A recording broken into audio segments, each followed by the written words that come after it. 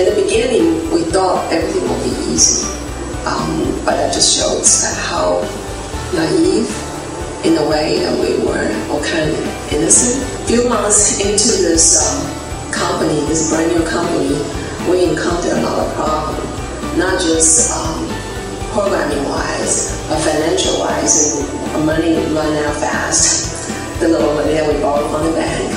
So at that time, even though my husband bring home income, but the income is cut into half. I have 2 small kids, and people think, oh, you work from home, and you can't have your kids at home, but that's not the case. Especially doing development on the software, I can't have a 2-year-old and 4-year-old running around the house. So I still have to take them to the daycare. So you can see the expense still there. So that was a faith that I had ever experienced it. That to go on, even though knowing this with my physical, my eye, that I can see that things is getting pretty bad. I just don't know how long I can do TriTech. Those are the days I'm thinking back. Is how God had taken me day to day. It's not just one time, but every single day. How He encouraged me and get me going. I remember there's one incident. Back then we don't work very long hours. Robbie had gone home after 36 hours without any sleep.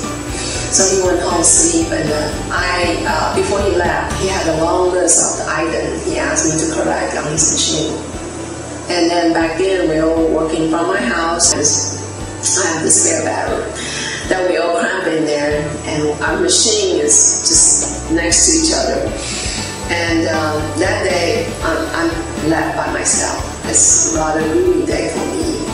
And Robbie gone home, and I have no other people in the room. I just by myself, and I was having a long list of correction I had to do. And I remember I was making the correction, and I said to myself, as I typing the keyboard, I said to myself, this is hopeless. This is really a hopeless situation. And then all of a sudden I looked on my eyes, I saw a little calendar that Robbie and I are using every day that had a verse on it. And all of a sudden I look up the calendar. It was not a verse caught my eyes, but the commentary on that day, on that calendar, that Robbie had forgot to flip. And on the comment it says, God says to His people, I'm not through with you yet. You have not arrived to your promised land yet. And it shocked me so much. I literally turned my head in the dark room by myself to see if somebody stood behind me. And then that was really a great boost for me, and knowing that God had heard my prayer and He had kept me. And then it just not giving up. And in the beginning of TriTech, it was just the 3 of us. It was Kathy, Robert, and I. And we were working extremely long hours because we had to do all 50 states in both Life and PNC with just the 3 of us. And we did everything. We marketed it, we made the forms, we calculated it. And so we did what we have various groups to do now, we did it all. And so the busy season became very long, and it was very stressful, and we had long hours. And since we were working so many hours at home, I was typically the one that took care of all the finances.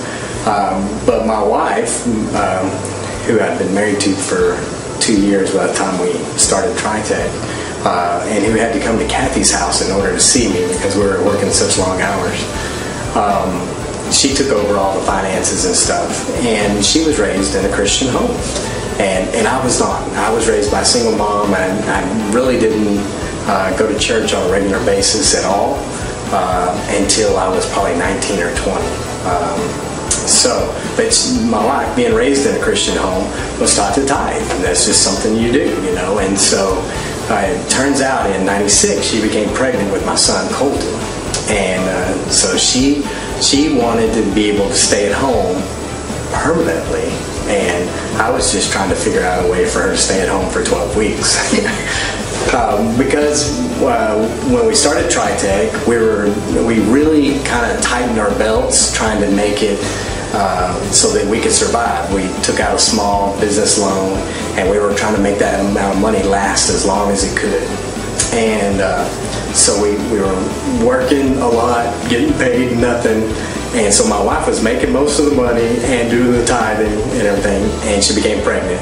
And of course, during the busy season, I couldn't even think about it. But after the busy season, around March, I started looking at our personal finances and seeing, wait a minute, she makes all the money, and we're going to be without it for a period of time because she's going to have a baby, and she doesn't really ever want to go back to work. And I need to find some money somewhere, and of course what popped out to me being an accountant was that, hey, we've been giving money to the church. It'd be easy to take that money and start using it to help us, make it through this tough period of time. But I've been growing and learning and trying to become a better Christian and understanding God's ways. And so me and my wife talked about it, and we decided that I was going to stop paying bills before we stopped paying God. And of course, we never missed a bill. My wife never went back to work, and that was all pretty awesome. So that really strengthened my faith, because it was in God's Word. It said, test me in this. It said, just try and see if your barns aren't overflowing. And by golly, if my barns didn't start overflowing after I tested him. I said, hey, we're going to try this. And it worked out beautifully. And I got to be honest, there's no part of my faith that's stronger than tithing.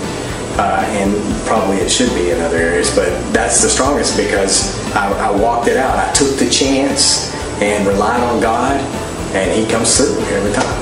I believe how He leads us. We pray for the company. Even at the beginning, we dedicate this place, and we dedicate the building. And then with the faith that we really trust God that leading this company no matter what. I'm not saying that if you believe Jesus, your company is going to be successful. I'm just saying, if you believe in Him and you trust Him, things are going to do okay, no matter what. If you can be brave enough to just take that little step that looks like it's just air, God's really right there, and He's going to hold you and carry you through.